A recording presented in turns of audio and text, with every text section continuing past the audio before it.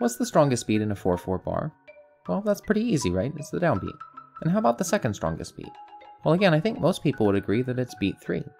But what if you have something more complicated, like this inner 8th note in a 9/8 bar, or this offbeat 16th note? Can you quantify how important each of these beats is relative to all the other beats in the bar?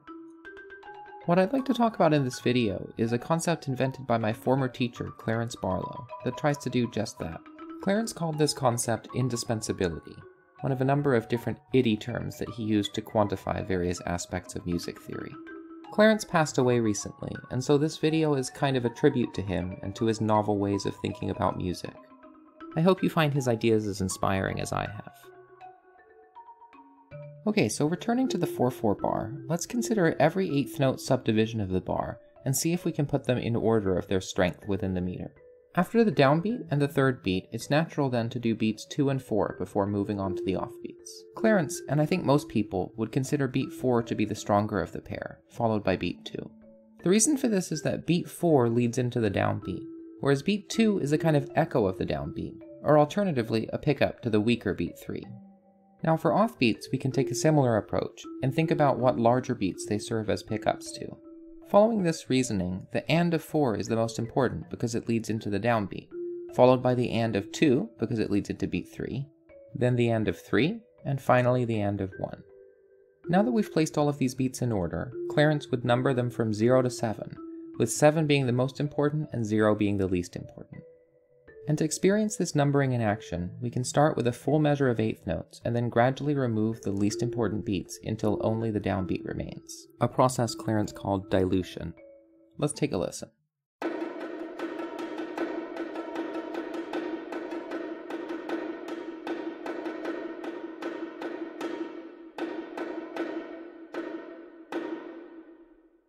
Now before we take a look at more complicated time signatures and metric structures, it'll be helpful to take a different view of the same example, looking at the subdivisions of 4/4 as a tree.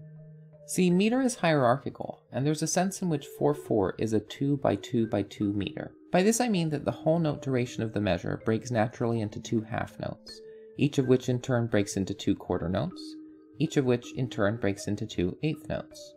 For visualizing indispensability, it's actually going to be helpful to reframe this tree so that it works backwards, emphasizing the way in which certain beats serve as pickups or lead-ins to other beats. So let's start with a stream of 8th notes in 4/4 time, and then instead of looking at a measure starting on the downbeat, look at a measure's worth of 8th notes leading into the downbeat.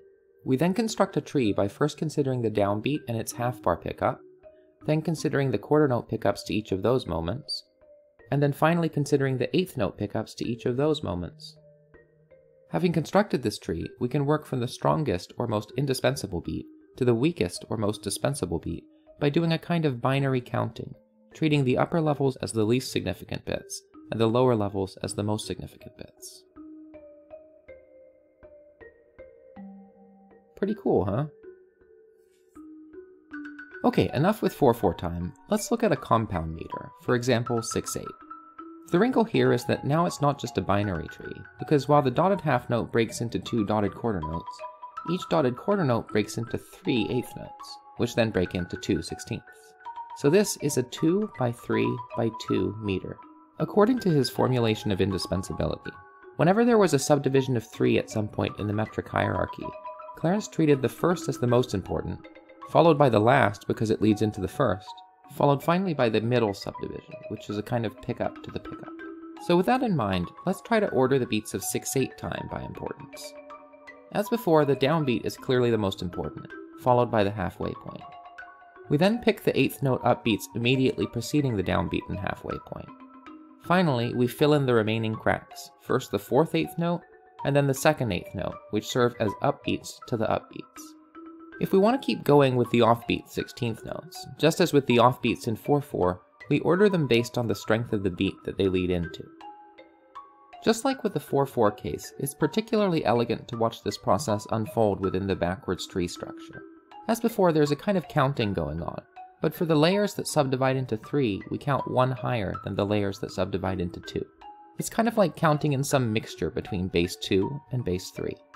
Finally, having visualized this a couple of different ways, let's assign numbers based on the order of indispensability, and take a listen as a full stream of 16th notes thins out gradually, according to the indispensability measurement.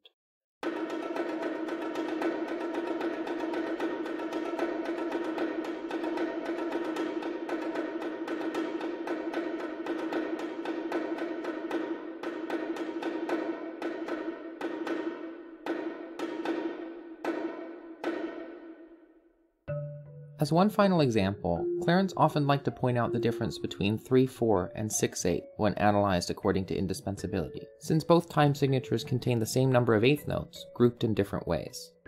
In this diagram from his book On Music Quantics, he goes a step further and compares the 16th note subdivisions for 3/4, 6/8, and 12/16 according to indispensability. 3/4 is a 3 by 2 by 2 meter, 6/8 is a 2 by 3 by 2 meter, and 12/16 is a 2 by 2 by 3 meter.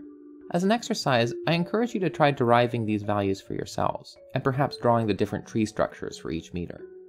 Okay, so we've seen a number of examples now, but how generally can we apply this concept of indispensability? Well, first of all, the beauty of all this is that it can apply to any kind of nested metric structure, and that it can extend both down to very small subdivisions and up into the hypermeter. But if we really want to generalize it, there are a couple of wrinkles to handle. For example, how do you deal with subdivisions of larger primes, like 5 or 7? Clarence's answer was to always treat it as a series of groups of 2, followed by a group of 3. In my own experiments, I've made this a bit more flexible, even extending indispensability to work with arbitrary additive meters. The main limitation I see with indispensability is that it assumes an isochronous grid, meaning a smallest perfectly even subdivision. So we won't be able to apply it to micro-timing variations, or uneven or irrational grids. Still, after all of this, the real question is, how can we use this musically? Well, I actually included a module for calculating indispensability in SCAMP extensions, part of SCAMP, my suite for computer-assisted music in Python. The relevant function here is called indispensability array from expression, and it takes a description of the metric hierarchy, in this case a nested additive meter, and when you run it, it returns a list of all the different indispensability values for that metric structure. In this script, I've created a percussion part, and assigned different percussion instruments to play for different ranges of indispensability.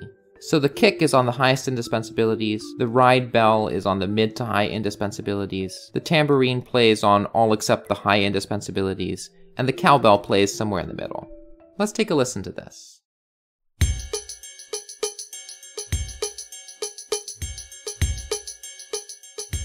1 2 1 2 3 1 2 1 2 1 2 3 1 2 1 2 1 2 3 1 2. In that example, the additive layer 2 plus 3 plus 2 was in the middle of the metric hierarchy. If I were to switch these layers, you would hear the additive aspect of it operating at the top of the metric hierarchy. Let's take a listen to that.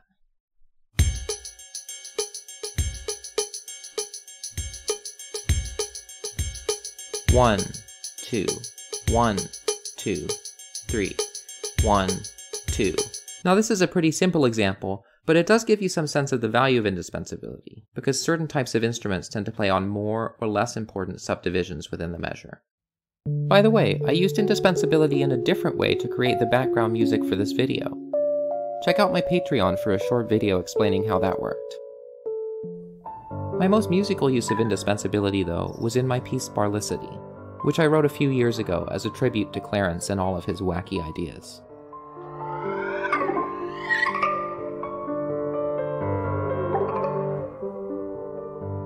In Barlicity, I used indispensability to determine the beats on which the piano should play, as well as the pitches that it should play on those beats.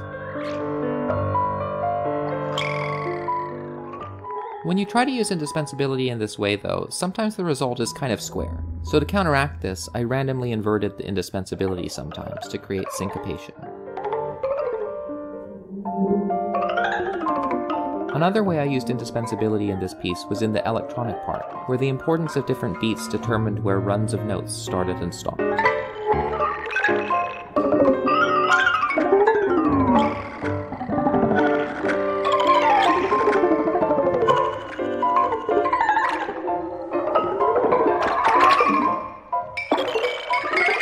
Indispensability was one of several ideas of Clarence's that I used in Barlicity.